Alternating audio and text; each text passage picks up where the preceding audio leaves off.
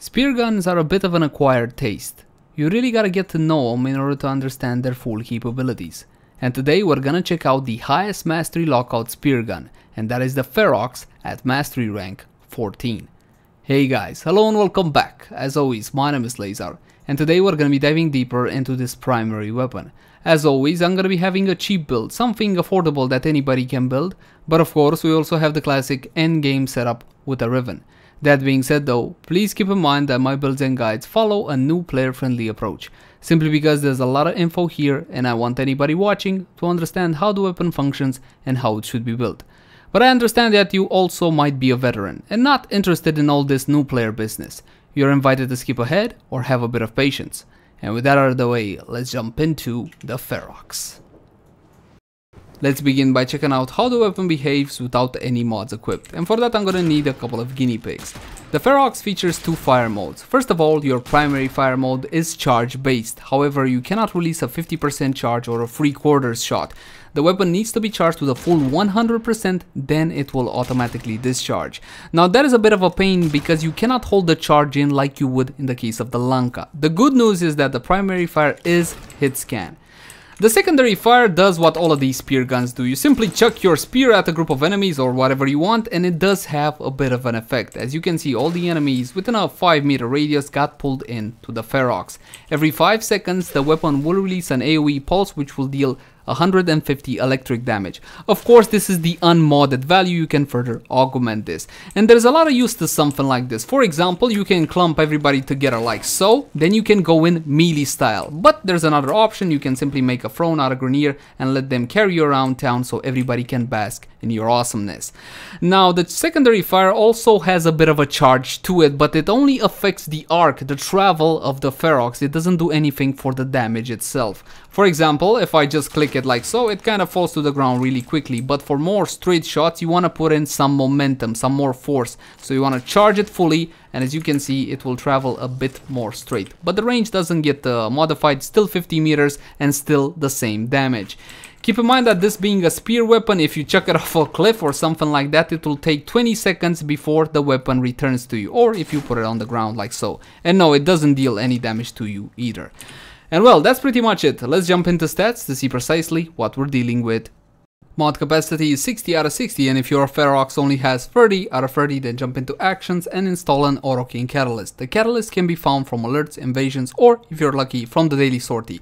By MR14 you should have access to the daily sortie, but if you don't just yet, remember to complete the main storyline of the game.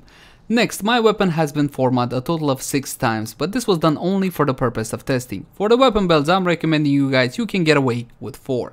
Accuracy for the Ferrox, both for primary and secondary, is 16.7. Now if I slap on heavy caliber, that goes to so I do not recommend heavy caliber, not at all on the Ferrox. Charge rate by default is 0.5 with a critical chance of 32%, and that is absolutely bloody awesome. And the multiplier is outstanding as well at 2.0x. Fire rate of 1.33, but again it is a half a second charge time with a magazine of 10 and a punch through by default of 1.5 meters. Now that is awesome. If punch through would function the way it's supposed to function, that would be absolutely glorious. However, it doesn't. Link in the cards now so you can see a demonstration on how punch through currently functions in Warframe.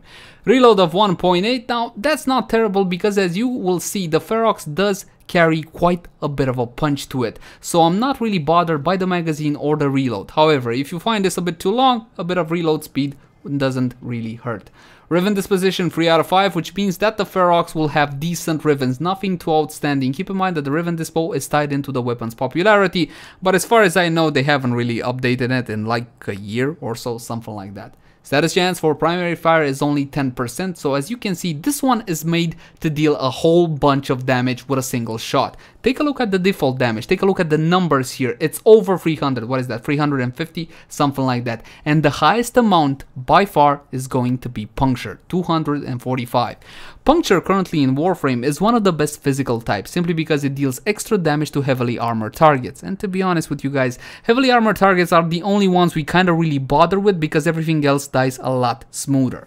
If we take a look at the secondary fire or the thrown, to be honest, you're only gonna really use this for the utility. You're not really gonna use it for the damage it deals, unless you're doing lower level content. As you can see, the damage is a lot higher, but again, the usability is simply not here. I only recommend using this one for the gimmick, if nothing else. Let's start slapping on some mods, starting with mandatory mod Serration, 165% extra damage, and we're gonna give heavy caliber a solid skip. Next, we're gonna go into multi-shot, and we're gonna be applying split chamber with 90% multi-shot, as well as vigilante armaments with 60% multi-shot, totaling 150%. You'll notice that the Ferrox kinda acts like a scopeless sniper, and this is pretty much how we're gonna treat it. We're gonna go to crit chance and crit damage next, because again, this is the weapon's primary strength. Point strike, 150% crit chance. Take a look at this. This is just glorious. 80% crit chance with point strike alone, and if I add vital sense, my multiplier goes to 6.2, and it's pretty clear this is a crit weapon. From this point onwards, you really gotta decide exactly what you want to do with the weapon, because you can make a slash build with Hunter Munitions if you so desire, or you can make up a straight elemental build. Usually I prefer elemental builds, but that's not to say that the slash builds aren't great. They're absolutely bloody fantastic. I'm gonna show you guys both, and you get to choose whatever you prefer. First, an elemental setup. An elemental damage should always be applied on a weapon depending on circumstances. Where are you going, who are you fighting, and what exactly are they vulnerable to. For example, if you're going up against the infested, there's a lot of them, but they're pretty weak. So I would recommend AoE weapons heavily modded into heat. For example, the Ignis Wraith. If you're going up against the Corpus faction, they have big shields, and if you really want to nuke down shields, then build magnetic damage. But a smarter idea would be to build gas or toxin, as it bypasses their shields entirely and deals damage to their health. Just keep in mind that underneath those shields sometimes you might meet alloy armor, and in that case building radiation is not a bad idea. Against Grineer, what you should build from my point of view is corrosive damage. Corrosive has a damage bonus of 75% against ferrite armor. On Grineer, however, you don't always find ferrite armor, you also find alloy armor, and alloy, as we talked earlier, is weak to radiation damage. However, the proc from corrosive still makes it the best choice when it comes to fighting Grineer, and that's what I'm recommending to you guys. Corrosive is the elemental combo between electricity and toxin. Should we go for the 60-60 mods or the dual stat mods, or should we go for the 90 mods? Once again, we are treating the Ferrox as a scopeless sniper. You're simply not firing that many shots, so you're not gonna get a whole lot of corrosive procs on the target. We're gonna go for the 90 mods. The elemental combo that provides really good results with few applications is viral, but more on that a tad later. Electricity with Stormbringer. Next, we're gonna go to toxin. Infected clip. Now I got my elemental combo, and take a look at the value, 4172 with all the damage I slapped on, and of course the multi-shot as well. We still have one more mod slot left on the weapon, and this is what I like to call the option slot. Cater each and every weapon to your own individual playstyle. If I had Prime Shred, I would definitely go for it, because that one gives you 55% fire rate and 2.2 meters worth of punch through. It's a tremendous mod. If you have that one, by all means slap it on and forget about it. Now you might be tempted to say that, listen, the weapon already has 1.5 meters worth of punch through. Do I really need more? If you clicked on the link that I recommended to you guys to see how punch through currently works, you would know that 1.5 meters is simply not enough sometimes, so going for a bit more will prove worthwhile. The only problem that I take with the Ferrox is the charge time. It's the only thing that's kind of keeping me back from using the weapon a bit more consistently. So let's explore some fire rate options. But take a look here, 0.38 with only 30% fire rate. More fire rate options. Speed trigger, solid choice, you can never really go wrong with this one. 60% fire rate, and what's the difference from 0.38 to 0.31? Now that's definitely not a big difference. My recommendation to you guys will be Vile Acceleration. This is 90% fire rate, but at the cost of 15% damage. This is a corrupted mod, and if you don't know how to farm corrupted mods just yet, link in the cards now. Easy mode way to farm it. It's really no big deal, and you shouldn't pay more than 10 plat for this one. That 15% it takes away, keep in mind that it's like a serration minus 15%. It's not a multiplicative after effect, so honestly it's not that big of a deal. And we're going to be testing the weapon out like this. Again, I do need my fire rate, otherwise the weapon is simply so unbearable to use. Level 120 corrupted heavy gunner, and we're going to go to town without using the punch roll on the weapon just yet. So as you can see, the weapon can pack one serious punch. I'm trying not to use the punch roll, so it's a fair test. I'm even getting some corrosive abs, even though I didn't went for the 60/60 mods. It takes about 6 shots to kill one of these high level targets. The orange crits that you see, those are crit ups from vigilante armaments. Let's keep in mind that we do have that set bonus. It's a lot more potent when you're firing a whole lot more bullets or projectiles at a target, but as you can see, when it does pop, it does make quite a bit of a difference. And you also probably notice another thing. If the Ferrox crits, then the Ferrox hurts. If it doesn't crit, look at that, 900 damage, that's pathetic. But 14,000 on a crit. So what you want from this weapon is more crit. You guys got Argon Scope, then slap it on in your option slot. Maybe with fire rate as well. Sacrifice something else and forget about it. Again, you do want crits out of this weapon if you want it to hurt. Now that is a way you can go with the Ferrox, and this is usually my kind of style of build. I prefer elemental setups, but you can also go for a slash build through the use of Hunter Munitions. Now let's slap on our mandatory mods: Serration, Split Chamber, crit chance and crit damage of course, with Point Strike and Vital Sense, and we're also going to be using Vigilante Armaments. This one is not entirely mandatory, definitely not, but keep in mind that 60% multi-shot is simply very good on the Ferrox. Again, it does help in getting more shots on the target. 150% multi-shot between Split Chamber and Vigilante Armaments means a guaranteed second bullet with each and every shot and a 50% chance at a third one. With Split Chamber alone, you got a 10% chance at firing a single bullet per shot, and when it does happen, it's simply underwhelming. Multi-shot currently in Warframe is probably one of the best stats, if not the best. Again, it depends on the weapon, and we're not gonna go into that whole discussion. Back to our slash build, Hunter Munitions is the mod that is gonna make it happen. 30% chance to apply a slash status to an enemy on critical hits, and of course we do have a high critical chance. What we don't have is a whole lot of bullets on the target, so we'll see exactly how this one works. When you're building a weapon for slash, it's a smart idea to build viral damage, because viral damage on a status proc will reduce the maximum health of a target to 50% for the duration of the viral effect. Just keep in mind that the status chance of the Ferrox is not really all that great. You can work something like use the alternative fire, then use the primary fire, but that's a little bit too roundabout in a game as speedy as Warframe. That simply takes too long. So let's build some viral damage, shall we? Which is the elemental combo between cold and toxin.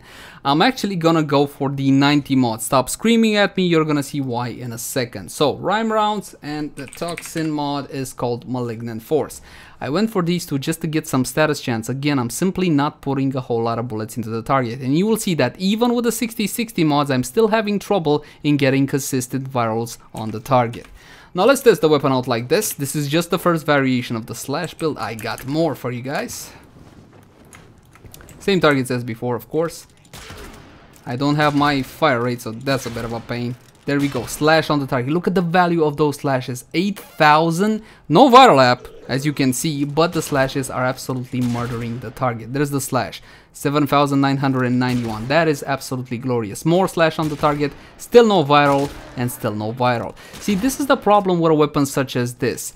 I don't recommend you try going for a viral approach because it is not consistent. When it does happen, like now, I don't have my slash, but it does have viral. There we go, viral and slash. When the two happen, it's absolutely bloody glorious. The problem is the consistency of both the applications you're looking for. You want slash and you want viral at the same time.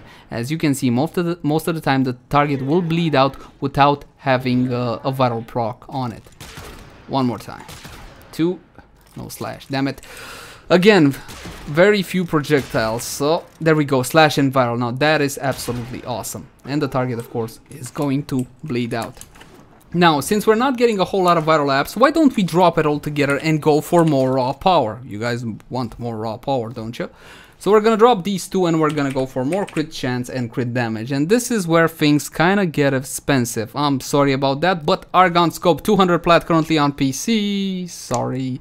135% crit chance when aiming for 9 seconds. That means guaranteed crit out of the Ferrox for the primary fire at least. So with each and every bullet that lands on the target, I'm gonna be getting that 30% chance from Hunter Munitions.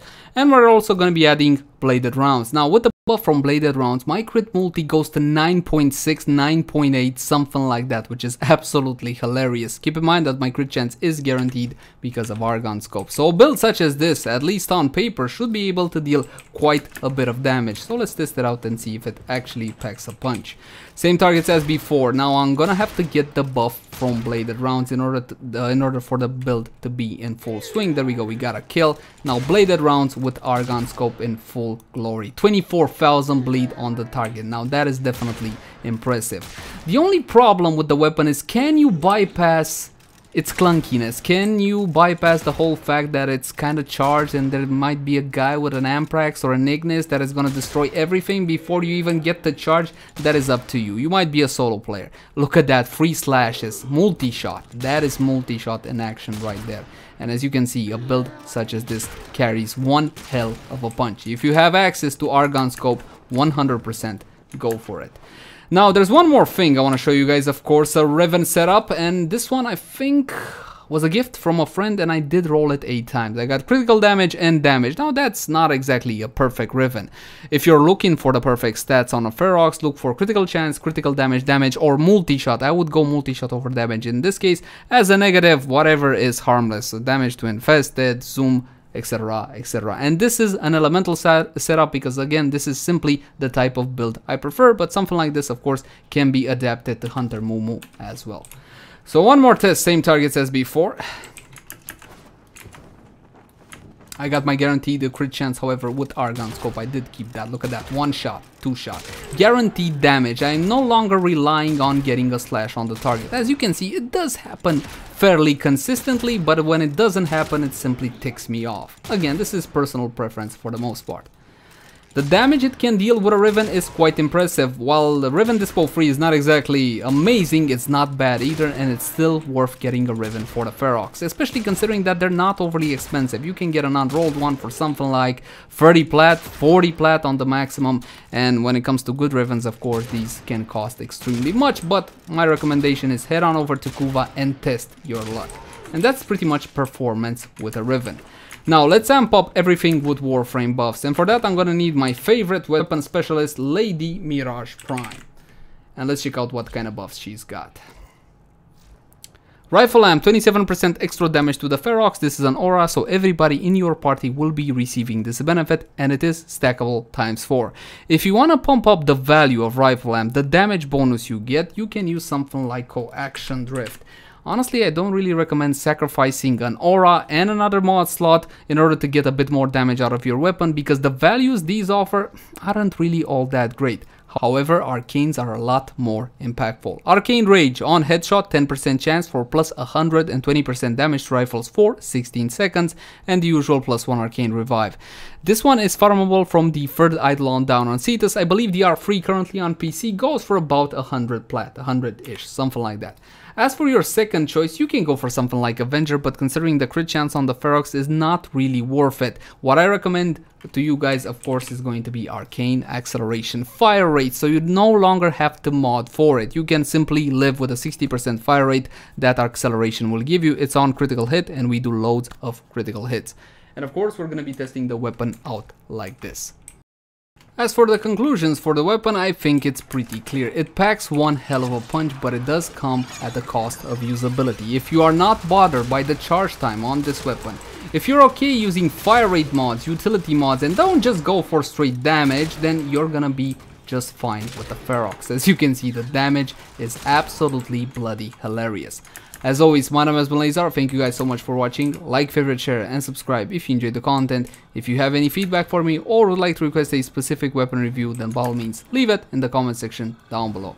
I can't realistically promise you that it will be done by next time or even within a week, because these reviews do take quite a bit of time. But I will be reading through each and every comment. You can also find me on Twitch, Facebook, Twitter, all the usual places. Until next time, my friends. Bye bye.